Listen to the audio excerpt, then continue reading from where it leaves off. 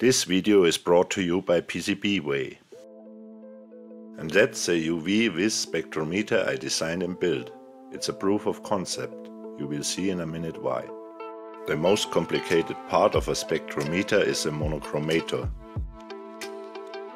It starts already with the lamps. A deuterium lamp for the UV part and a tungsten halogen lamp for the visible part is used to obtain the full spectrum. Various lenses and mirrors are often added to this. I wanted to eliminate all the optics and the expensive lamps. But how? Well, LEDs emit an almost monochrome light and are now available in a wide range of wavelengths. So why not mount a bunch of discrete LEDs on a ring that is rotated to the required wavelengths by a stepper motor? But wait a sec, how do we get a full absorbance spectrum if we only have a bunch of data points? The answer is interpolation.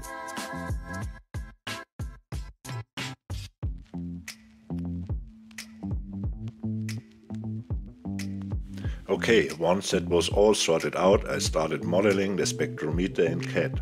As usual, I first modeled the parts like the stepper motor, sensors, cuvette, etc. and then moved to the 3D printed parts.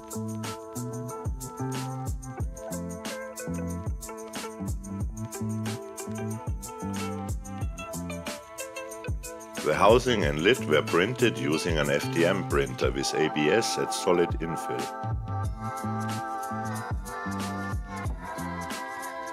The remaining parts were printed using an SLS printer with PA12.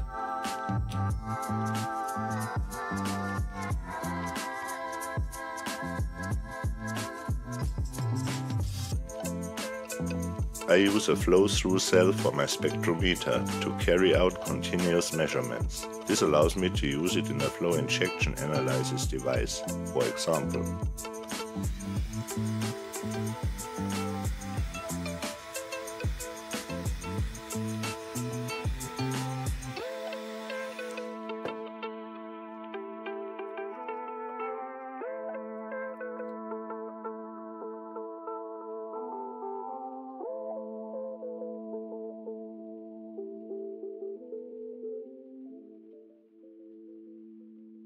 I use the AS734 as a detector.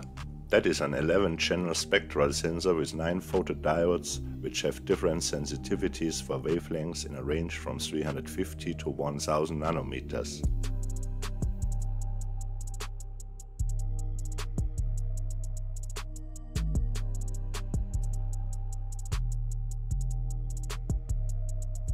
I cut the trace for the onboard LED as it has no use here.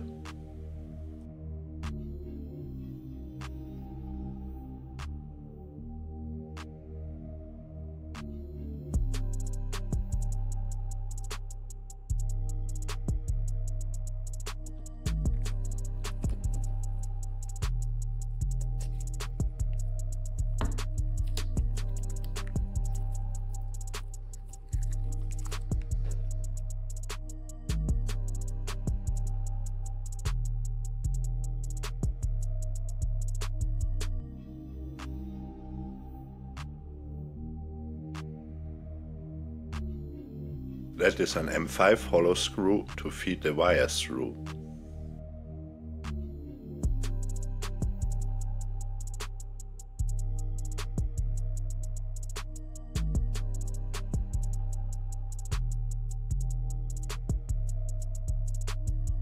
A slip ring prevents the wires to the LED ring from getting twisted and breaking.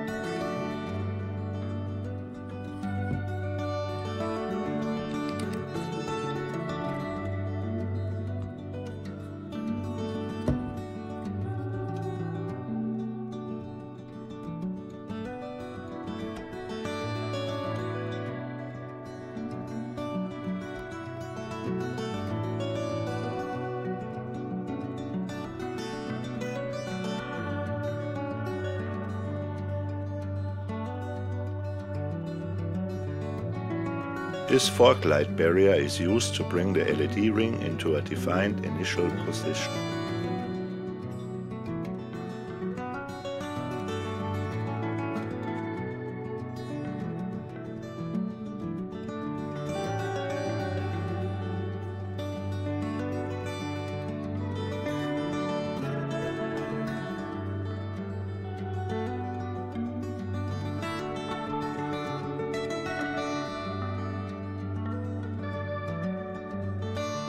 Next up was the LED ring. The ring currently features 6 LEDs with a wavelength range of 390 to 628 nanometers, but many more LEDs could be added. The LEDs are controlled via a 4017 decade counter, so only 4 wires are needed, plus 5 volts, GND, clock and reset. The LEDs are not driven directly by the 4017 but by N-channel MOSFETs. This ensures a constant brightness. In the next iteration I would like to make the LED rings easily replaceable using a plug-in system. This way you can use different LED rings for specific tasks.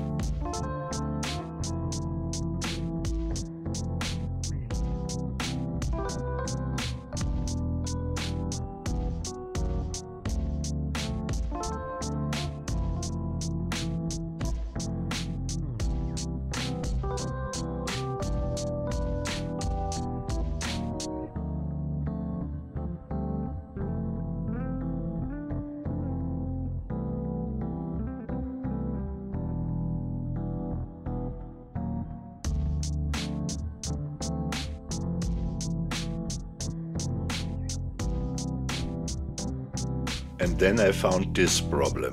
The nose of the LED ring was touching the cover.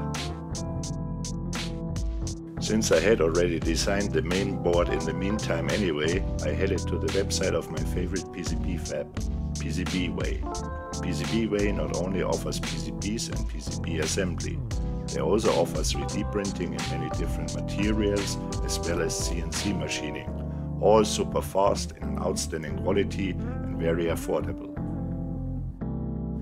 After I had uploaded the STL file of the lid and the Gerber files of the PCB and configured them accordingly, I hit the order button. Only 1 week later the package arrived.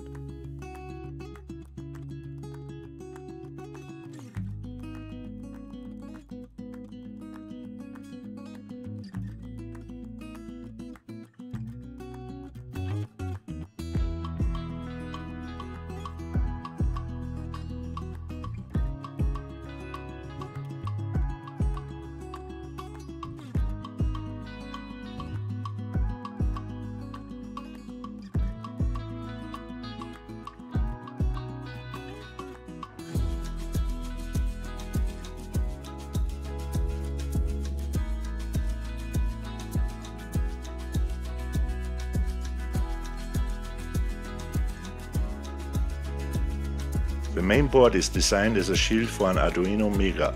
It features a TMC2208 stepper driver, a 320 by 240 TFT display, a mini joystick and a regulated 5 volts 3 amps power supply for the electronics and the stepper motor.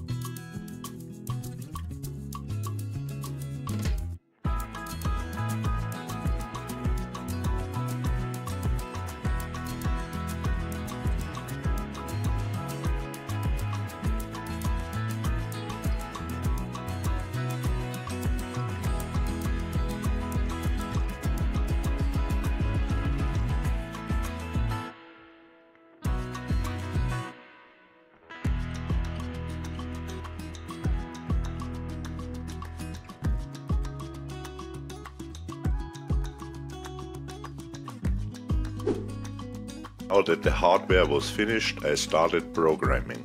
I spent a week just writing code. The graphical user interface and the interpolations were time-consuming. In addition to cubic spline interpolation, I also implemented linear and Lagrange interpolation.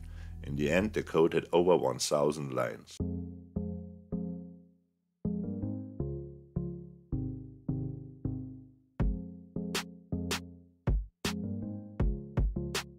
The graphical user interface currently features the photometer mode, the spectrometer mode and the interpolations.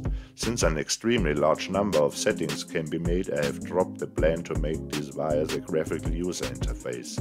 They can currently only be made in the software. Let's take a look what happens inside the spectrometer during a measurement.